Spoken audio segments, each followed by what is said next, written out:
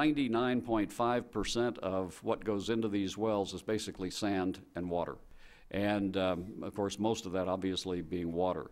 And the fluids are not all that mysterious. In fact, there's a very robust website that has been in operation now for a little over a month called Frac Focus that was actually created and is operated by state regulators under the Groundwater Protection Council and the IOGCC, on which producers are beginning to post what goes into every well that's hydraulically fractured. This is a shot of the actual screen, the form that you can call up. You can search this by well location, by company, by coordinates, by API well number, lots of different ways, and find out what's in any well that's hydraulically fractured once this site is fully operational and all the postings are on it.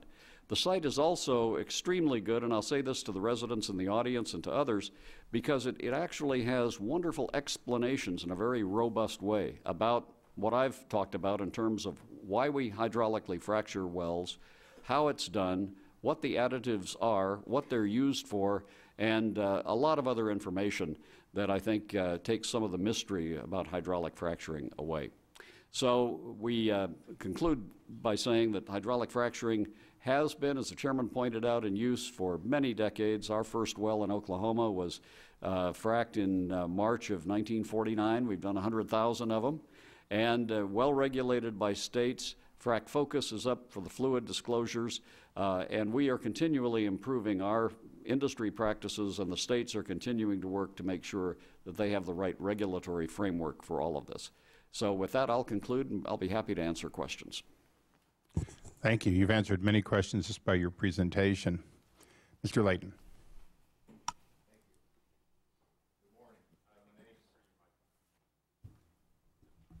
There we go. Good morning. Very good.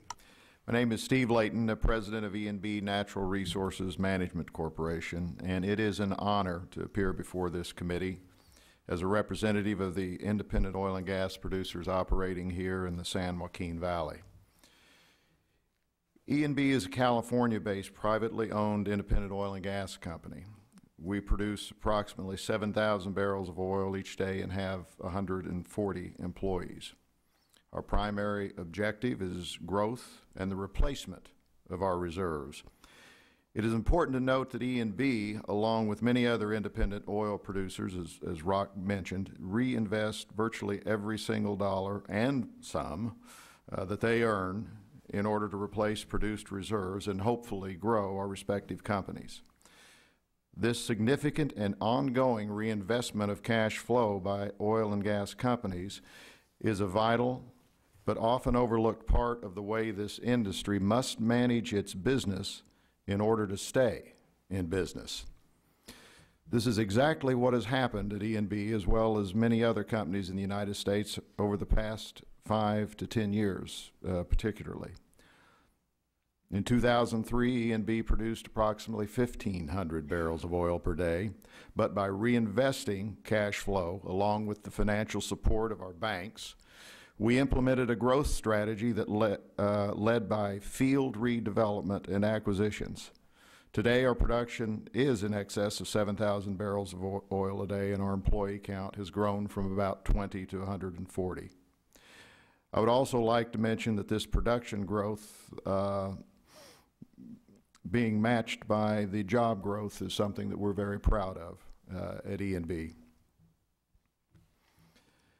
Today, I would like to focus on development, also known as organic growth to some, because it is this type of production growth that is important to all of us, given the universal concerns about energy security. The industry's ability to grow production has been enhanced significantly by advances in exploration, drilling, production, and completion technology, including the fracking that we've heard about just now.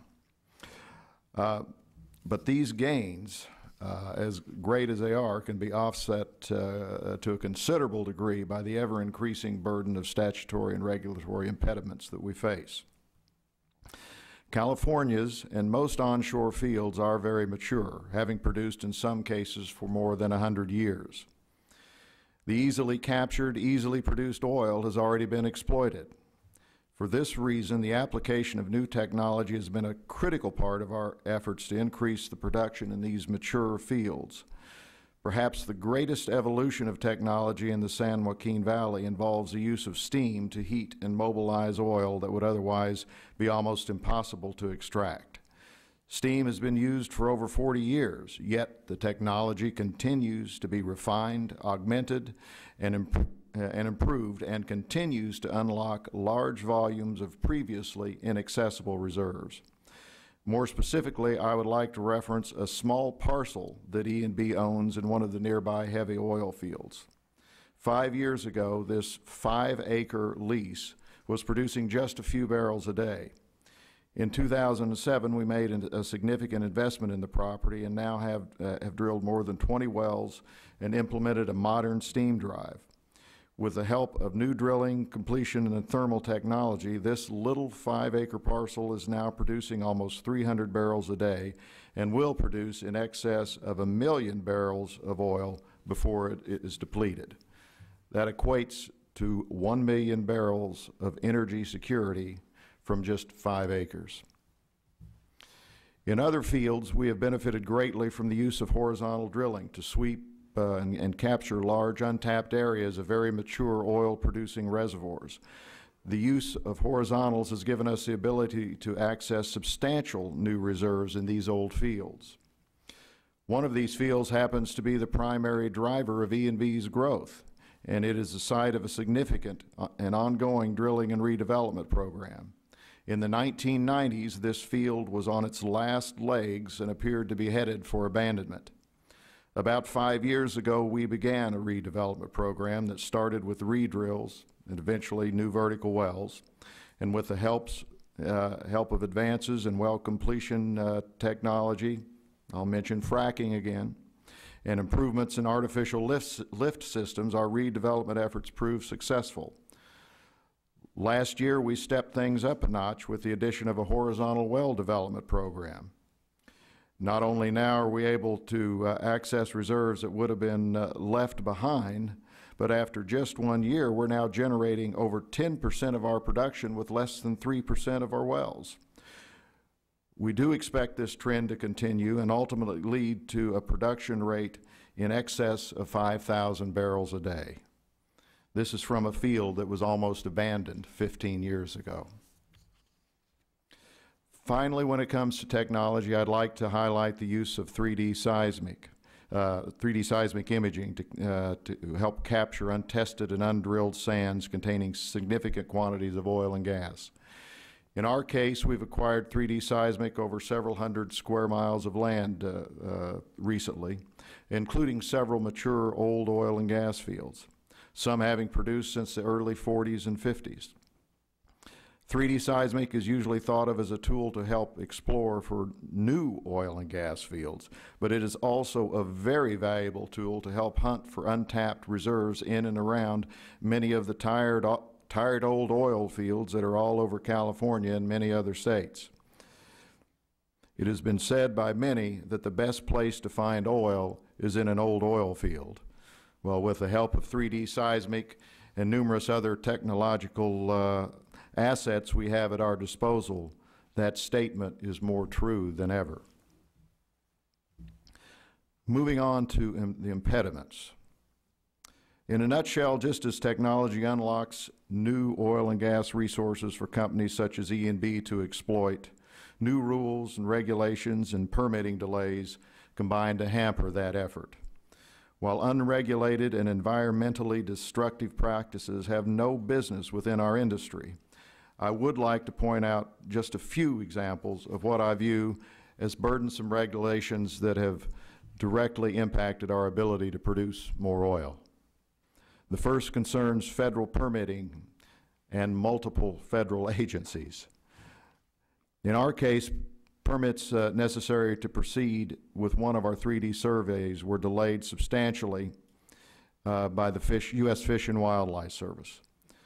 The first permit to conduct the survey was submitted to the Bureau of Land Management in December of 2007. More than 16 months later, the required biological opinion was finally issued by the Fish and Wildlife Service. This delay paralyzed the project for almost 2 years. Then in early 2010, we made a decision to expand the project by about 30%, which did require a modification of the project area. Upon review, the BLM, in fairly short order, I will say, notified us that they believed the modified survey area met all criteria of the original permit and approved the plan. Unfortunately, Fish and Wildlife didn't see it that way and offered no explanation of why they disagreed with the BLM. The net result of these conflicting messages was a delay in this project for almost an additional year. That's a total of 3 years of delays because of these permitting issues. A second example concerns the impact of various environmental laws, more specifically the Endangered Species Act. This region has numerous threatened and endangered animals and plants. Regulations are in place that require operators to survey and determine whether any of these species would be impacted by development in new areas. This, of course, is common sense and environmentally sound. Yet these same laws apply to expansions and development within existing fields.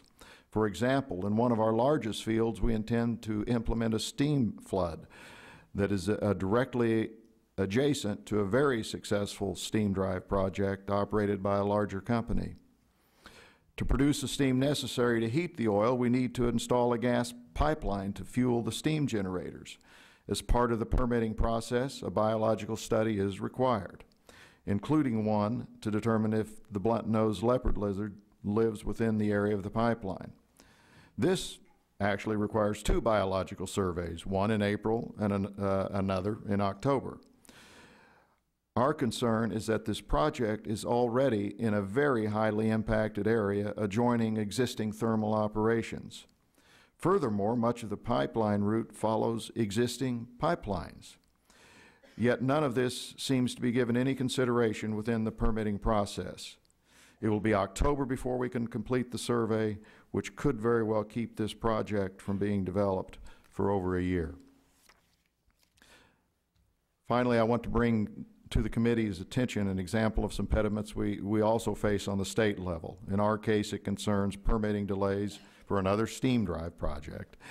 In July 2010, we submitted an application to the California Division of Oil and Gas to reactivate a previous steam drive.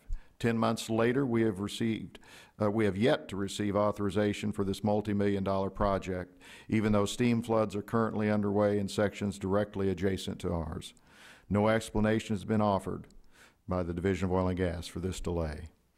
In summary, it is without argument that the San Joaquin Valley, despite its age and regulatory challenges, holds significant additional oil and gas reserves that companies like E&B, using the latest technology, can exploit.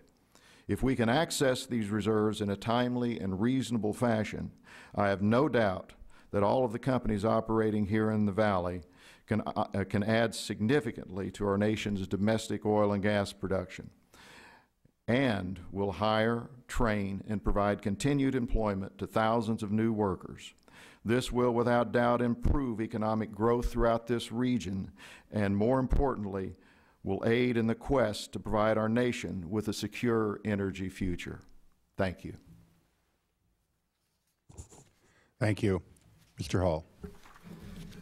Mr. Chairman, thank you very much. My name is Tupper Hull. I am representing the Western States Petroleum Association today, and we're very pleased to have the opportunity to address you.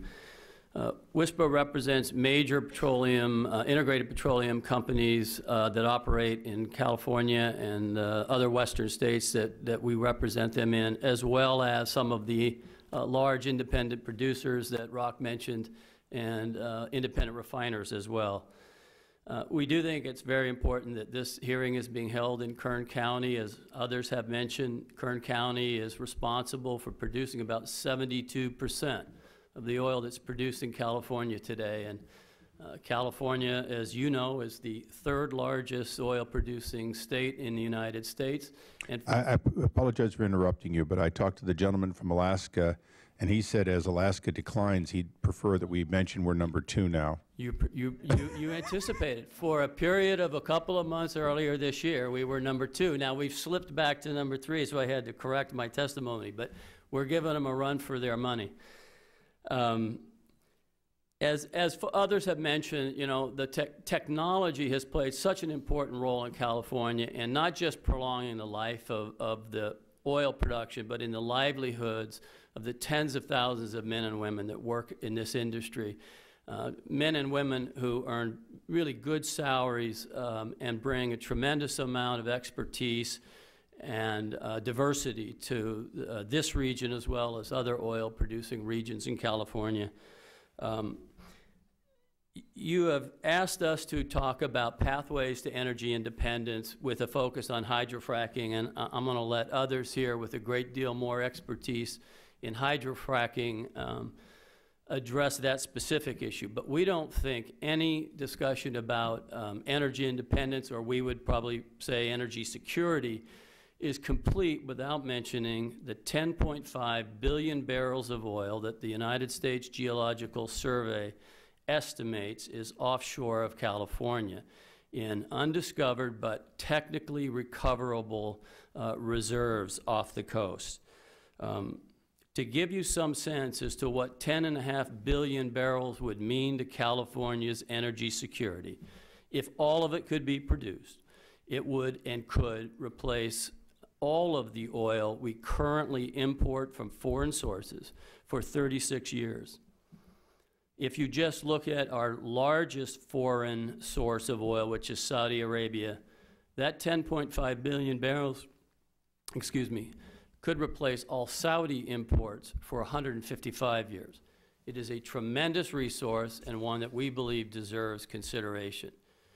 Now, we're very aware of the tragic events that took place in the Gulf of Mexico last year. We spent a lot of time explaining to the media and others our view on that and why the production that takes place in California occurs under conditions that are entirely different, very different, than what is taking place in the Gulf of Mexico in their deep water exploration.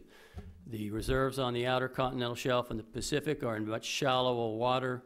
The pressures typically are much less than was found in the Deepwater Horizon accident. And the safety equipment that is employed and the technology that's used is much more accessible on the production facilities in California. For the last 40-plus years, 1 billion barrels of oil have been produced off the California coast, and during that time, according to, and I apologize, I can't remember Boehmer's full name, it's the former MMS, estimated or has said that a total of 850 barrels of oil have been accidentally released into the Pacific during that 40-plus years. Now, make no mistake, that's 850 barrels too many. Our members get up every morning with a goal to ensure that not a drop of oil spills in any form during their operations. But over a 40-year period, we believe that's not just a commendable safety record, but it reflects the kind of commitment and technologies that have been developed to protect the environment while providing important energy resources to the nation. The issue of energy security is particularly acute in California because, as we say, California is an energy island. We are not connected to other refining and producing areas of the country by pipelines. Consequently, when there are upsets in supply or international events like we're experiencing now that impact the oil supplies, it's very difficult to shift and move supplies around to balance the markets. And so Californians pay a price in volatility and upward pressure on prices because of this isolation. And so for that reason, we believe oil produced in California is the most secure source of oil for us. It is the lowest cost source of oil.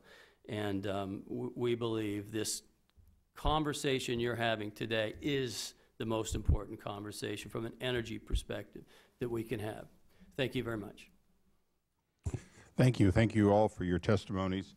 As I said, this is a less formal environment, so I don't think we're going to do 5 minutes. I think we're going to go around multiple rounds, and I'm going a little bit in reverse order.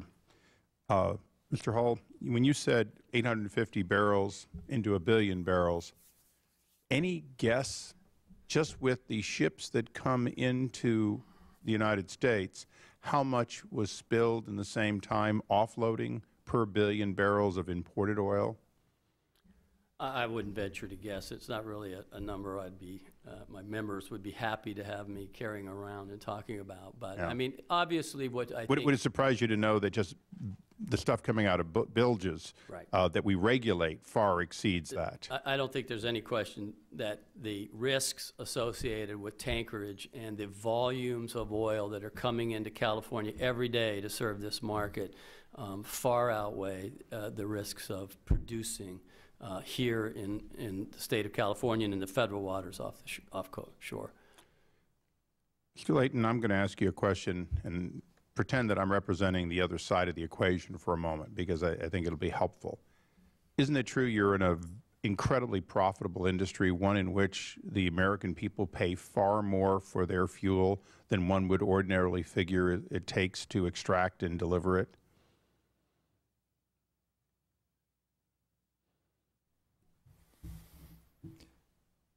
This industry, without question, is experiencing a very profitable period. I mean, you can look at the earnings releases of the public companies. I guess it depends on how you view it. Well, let me give you the follow-up for a second. Whenever you have a really profitable industry, one in which foreign competition is not really competition because we need them, therefore we must buy from them. It's not a question of do we buy from you or do we buy from Qatar or any other place, whether it's oil or natural gas. The fact is we have to import more than half of all we consume in oil and beginning to become a net importer in natural gas if we don't reverse the trend. In a sense, don't we have a world market such as Saudi Arabia, where their lift cost is about $8. That gets it to the port for $8 a barrel. We're delivering them the difference between $8 a barrel and $140 a barrel. Well, your margins, your lift costs are dramatically higher. What would you expect, for example, the lift cost of a typical Bakersfield delivery of a barrel of oil to be all in? In the steam-derived projects Yes. that I mentioned in my testimony, we will, on a typical operation, will spend $40 to $50 a barrel to extract the oil, right, including the cost of steam. And if you looked at the regulatory costs, or if you will, the delays, the excess that you spoke about in your testimony, how much of that is, in fact, an additional tax on this lift cost you have? It is easily another 10 to 20% on top of our regular lifting costs. And it certainly depends on the area. It does vary, but it is significant. The delay and the uncertainty, although difficult to quantify in terms of a dollar per barrel lifting cost, it is equally as harmful as high lifting cost because it doesn't allow you to plan. And in our business, as I see it, stability equals security.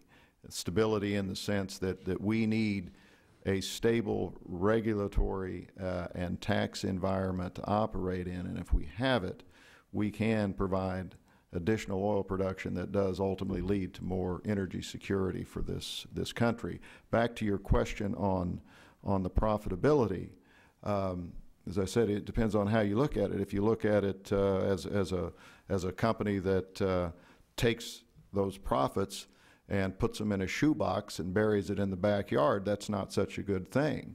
But if you go to what really is happening, and as what I testified to and as Rock mentioned, those profits are reinvested. That reinvestment leads to more energy security. And if you look at what's happened with the total production from the United States in the last few years, you're going to see a big difference in the production curve. We're on the incline now. And I'm going to go back to that quickly.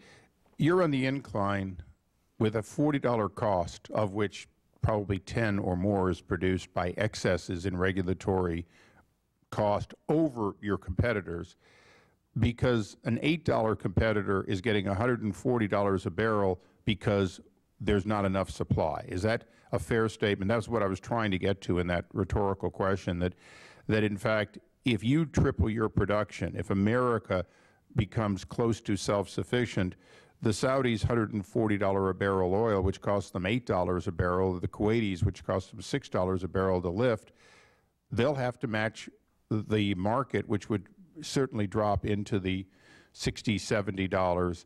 What I'm saying in a way is, aren't you here asking us to give you the ability to produce enough to actually reduce the price of oil and the excess profitability that exists in the world today?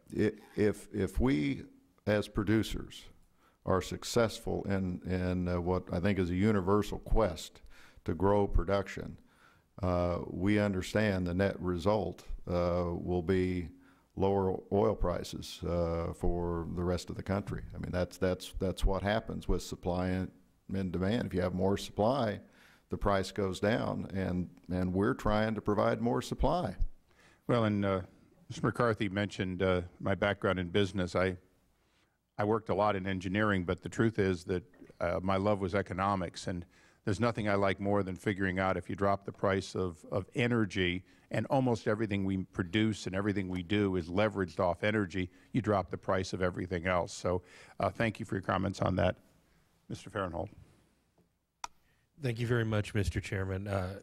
At the risk of being inhospitable, my first question to Mr. Hull is, you mentioned California was #3, Alaska was #2 in oil production. Or the other way around, depending on the month. Who's the solid #1 there? I don't seem to recall that fact, Congressman. Obviously, it's Texas, and I started my career at the Houston Post back many years ago and covered the industry and found it fascinating. But the gentleman's time has expired. Well, let me visit for a second, Mr. Hull, about your group represents a wide variety of companies, from the big ones to the little ones. Primarily the large companies. We have a small membership of 26 companies. We're not a broad-based organization. All right, but we're the household names in the oil and natural gas business. So if somebody were going up referring to the evil oil companies, they would probably be referring We'd to be big oil, yes, sir. So let me ask you, you hear about record profits within your industry, and you're always hearing about dollar amounts. But can we talk a little bit about percentage amounts within Absolutely. the industry? What's the typical percentage on return on y'all's investment? What's fascinating about the periods we go through now, because I get to handle a lot of these questions, is we never really talk about this when the prices are depressed. I think we forget that in 2008 we had a period of extraordinarily high crude oil prices in August. By December, crude oil was trading at $30 a barrel, and the price of gasoline came down by a comparable amount. So we think it's important to talk not only about percentages, because you're right, these are the largest commercial enterprises on the face of the earth.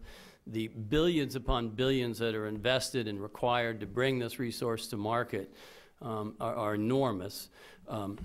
And over a period of time, when you balance out the highs and the lows, I think average. The natural oil and natural gas business makes about 6 to 6.5 cents for every dollar they sell of their gross sales. And how does that compare to other industries? About a penny to a penny and a half less. So if you're an investor, manufacturing as a whole is generally more profitable than the oil and natural gas business over time. All right, now, and also, you're typically publicly traded companies, the bigs, Right.